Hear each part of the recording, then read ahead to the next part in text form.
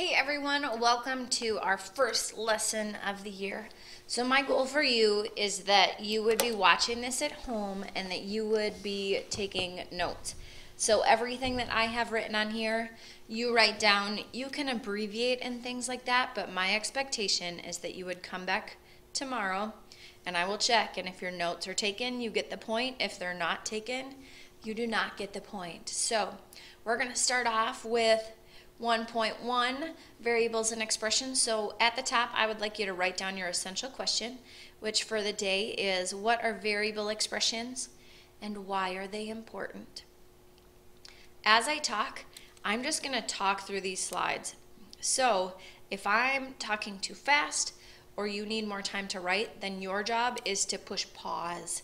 My goal is to get the lesson, the video itself, 10 minutes or less.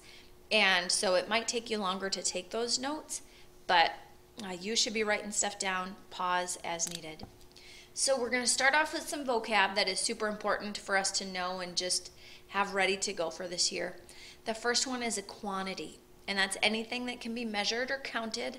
Some quantities remain constant, and some change or vary. These are called variable quantities. So those quantities are the ones that we use variables for, X, Y. For example, I don't know how much gas I'm going to use going to the cabin. That's a variable quantity. But I do know how many children I have, biological children, and so that stays the same. Then we've got a variable. It's a symbol, usually a letter, that represents the value of a variable quantity. Now that you are in 8th grade, it's almost always going to be a variable. If you think, well, what else could it be? In elementary school, sometimes they had boxes that you filled in. That was a variable. They just didn't put the letter in to scare you. A numerical expression is a mathematical phrase that has only numbers and operation symbols. An algebraic expression, that is a mathematical phrase that contains one or more variables. So we worked with those a bit last year. Pause if you need more time. Then we hop to this side, examples of variable expressions. Well, this one is 8y, several different ways that you can write it. What I want you to do is pause the video and quick figure out, what does that mean? What's it asking you to do? And then come back and check. All right, so pause. All right, what's the meaning of this one? Basically, 8 times y. You could say the product of 8 and y. There's a whole bunch of different ways to do it, but they just want you to multiply. So the operation is multiplication. Over here, we don't want to write 8y as 8 times with the x, y, because that might look like 8 times x times y. So don't use the x's anymore. This one, let's see, this is 16 divided by, and write out the words. I would just say, well, I know it's divided by because it's that sign, but just for the day, we're being a little more detailed. So that's division. Over here, this is the sum of 4 and s, 8 plus s, s more than 4. There's a whole bunch of ways that you can say that will translate today. So 4 plus s, and that's adding. And this one, x less than 9. Less than, we'll talk about that, but less than, y'all were pretty good at that one, but be very careful with your less thans. So I'll just say 9 minus x. But usually they'll use the less than. So that's subtract. All right, check it. Hopefully you're doing good.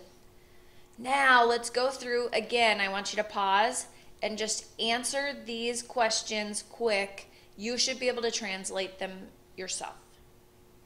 And then come back and check with me.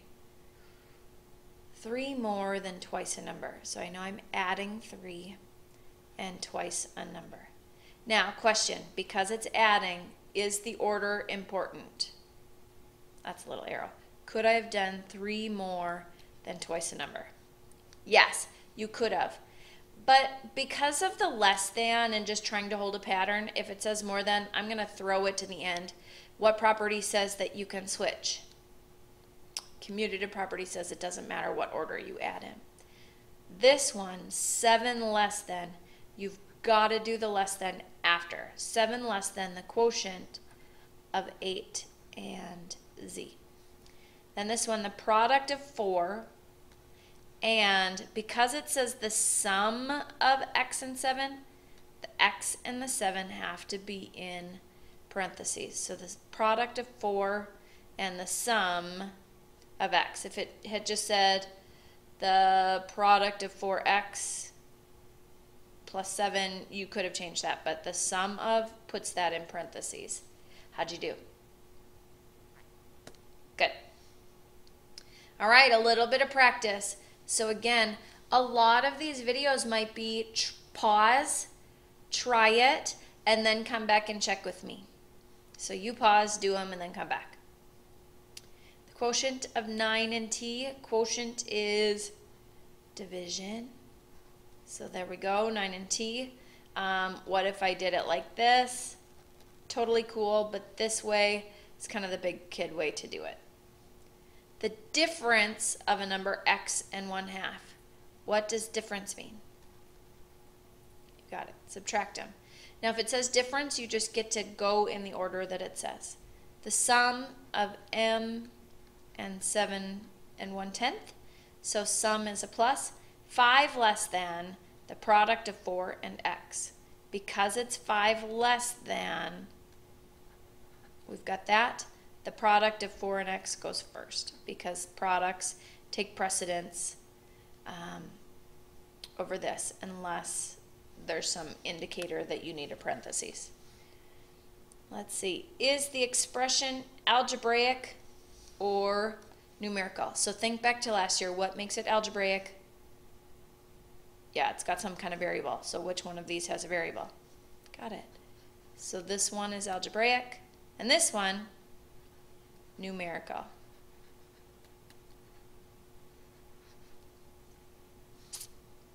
All right, we're closing in on done. These ones, what do you think we have to do? There's no directions. So I'm thinking you need to put it into words. So again, stop and take the amount of time you need to put those into words and then come back.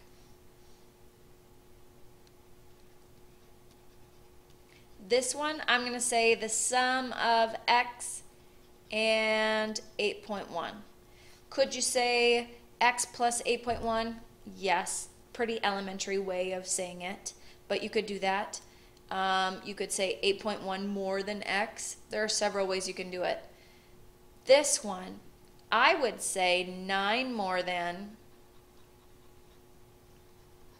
the product of 10 and x.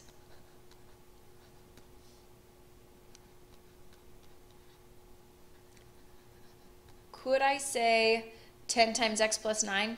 Yes. Again, kind of the elementary way to say it. I like the 9 more than the product of 10 and x, but they're both correct. This one, I would say the quotient of n and 3. I could say n divided by 3. I could say n cut into 3 pieces. Quotient is a good mathematical word, so that's what I'm going to go for. This one, I'm going to do 1 less than the product of 5 and x. That's where I'm going to go with that. Could I do 5 times x minus 1? Yes. But again, we're just trying to think further and deepening our knowledge, and this is really what you would hear or what you would see if you were doing some translating. All right.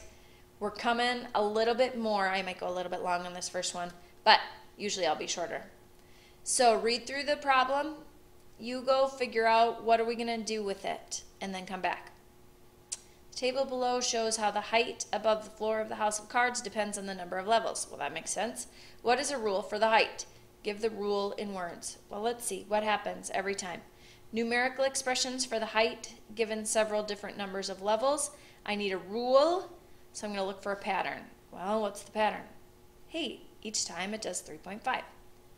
So 3.5 times, we'll say times n. Do I need the parentheses now?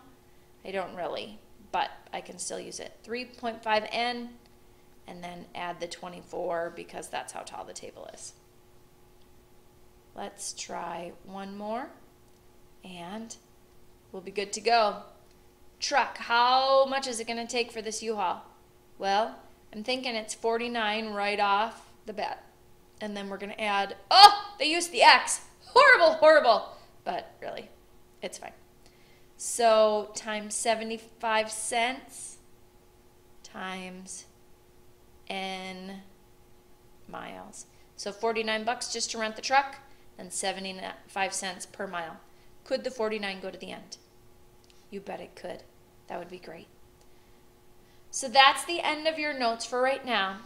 I want you to go, there is a link, and this will help me to know that you watched the whole video and did it all. Again, you have to have all of the notes. You don't have to be this detailed in a chart, but you do have to have everything written down to get the point. Now go, and there's a little quiz for you to take, and you need to have it done the night before so I can check, do you know what's going on, so that I can monitor and adjust what we do in class. So, hope you're having a great night, and I'll see you tomorrow.